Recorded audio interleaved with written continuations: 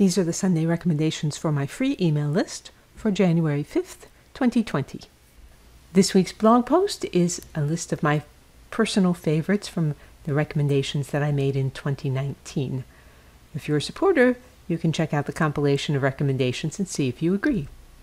Bear in mind that those of you who give me feedback on favorite items tend to get more similar items in the future. Second recommendation.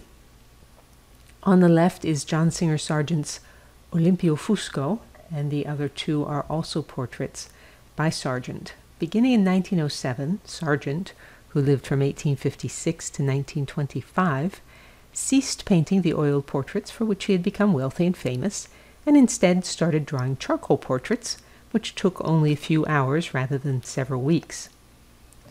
An exhibition of these drawings is at the Morgan Library in New York through January 12th, and then from February 28th to May 31st, it will be at the National Gallery in Washington.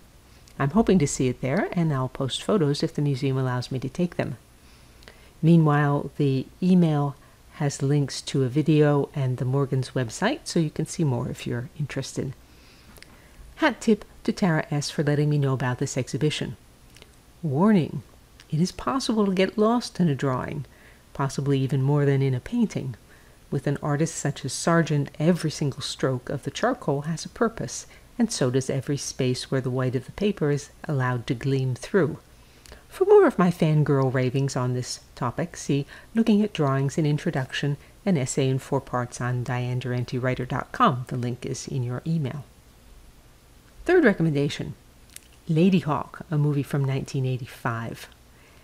There is a moral clarity about fairy tales that can be very appealing. This one also has a love story, witty lines by a very young Matthew Broderick, gorgeous scenery from northern Italy, adventuresome music, swirling capes, sword fights, and more. I'm not going to tell you the premise, because part of the pleasure when first watching this movie is figuring out what's going on. I just saw it for the 3rd or 4th time in 35 years, and again enjoyed it very much. DianeDuranteWriter.com has hundreds of posts on sculpture, painting, Central Park, and my many other obsessions. To join my free Sunday recommendations email list, visit the URL online or just email me.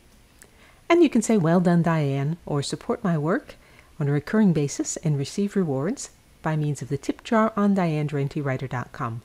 Thank you as always for listening.